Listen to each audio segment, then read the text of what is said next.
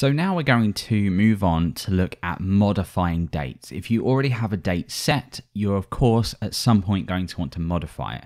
This could involve adding 2 days, 2 years, subtracting 2 hours. It really depends, and this is entirely flexible. There's nothing in terms of that you can't do.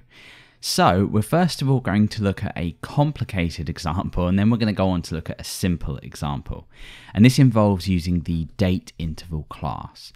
So let's create a new DateTime instance just here, and we'll look at adding on a specific interval. So at the moment, if we just do a var dump on this, just so we can check the date that it currently is, it's currently the 15th of August, 2016, and we're at 10 o'clock. So if we wanted to increment this maybe by 10 days, 2 years, 2 hours, we can go ahead and do this using date interval. So to do this, we say date, add, and then in here we use an entirely new class, and this is a new date interval. And into here, we pass an almost cryptic looking set of letters and numbers. So basically, we start by P, this stands for period. Then we give the number, so for example, 10. And then we give the signifier, which is like days, months, years, whatever. So in this case, I'd say 10D, which is 10 days. Then if we wanted to choose the time, we can say T, and then again the same thing, so 2 hours maybe. So this would increment the current date that we have here by 10 days and 2 hours. So remember, we're starting on the 15th and we're at 10. So we should end up with 25 or the 25th, and we should end up with 12 o'clock. And there we go, we have.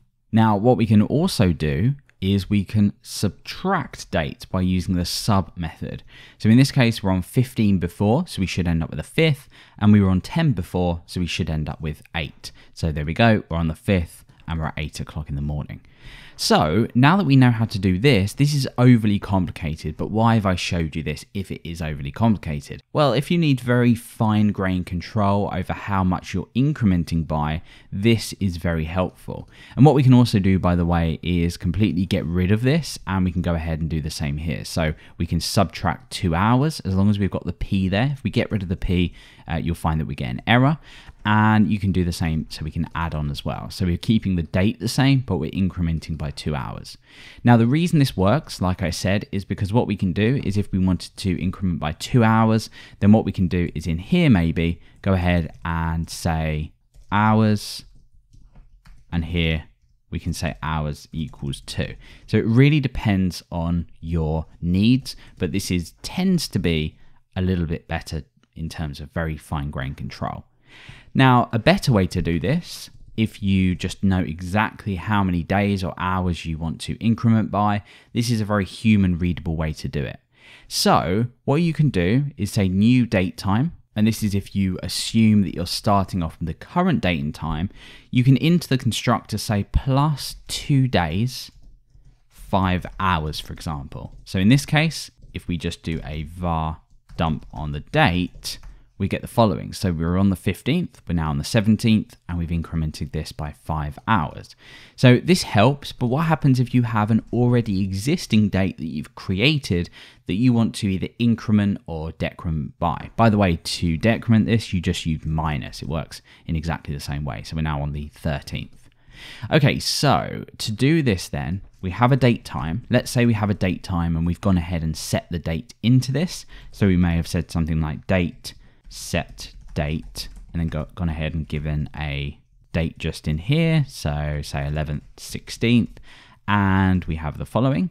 Now what we can do is up here, say something like date, modify, and then we can do exactly what we just did, passing into the constructor. So we can say, well, I want to see what the time is or the date is in 2 days' time from this.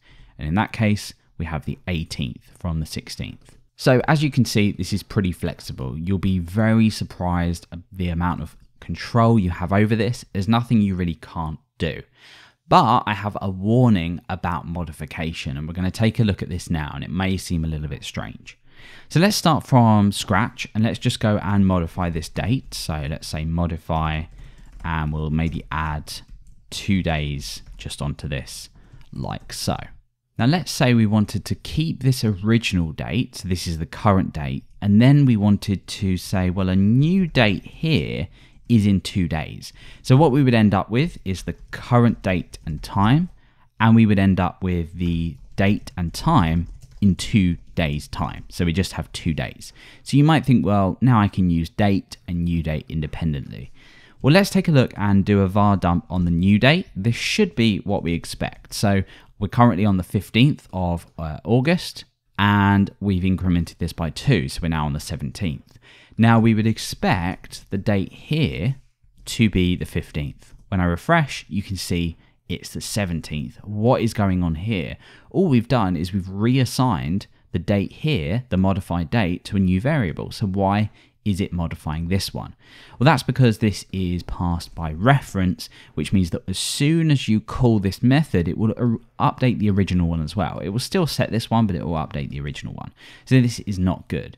So how do we get out of this? Well, what we can do is say new date equals clone date. So this will make a copy of it, which won't be passed by reference. So we now have a new date just in here. And because we've cloned this, we can now say, well, the new date, which is currently the same as the date up here, we just want to modify that. So now, if we check out our new date, we get the following, so the 17th as we would expect. But now when we go back to the original date, we have the 15th. So things like this can get really confusing, and it can really break things if you're not careful. So that is pretty much it for modifying dates and times. There are other things that we can do with this, but again, we'll probably look at these throughout the rest of the series. And of course, if you do need to do something very specific, there's always the PHP manual to help you out. But that is pretty much it for modifying dates and times.